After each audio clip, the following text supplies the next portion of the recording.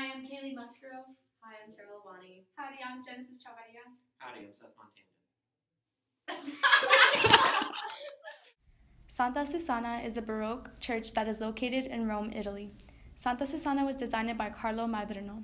The facade is an integrated design which contributes elements such as precision, elegance, unity, and harmony. These elements are meant to contribute to the central culminating features. The Winter Palace is located in St. Petersburg. It was built for Peter the Great and served as a residence for the Roman monarchs. The green and white three-story palace was designed by architect Francesco Rastrelli.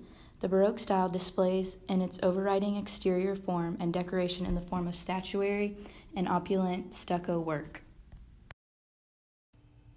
The Palace of Versailles is a French Baroque palace that was transformed into what it is today by Louis Laval and Jules Hardon-Monsard.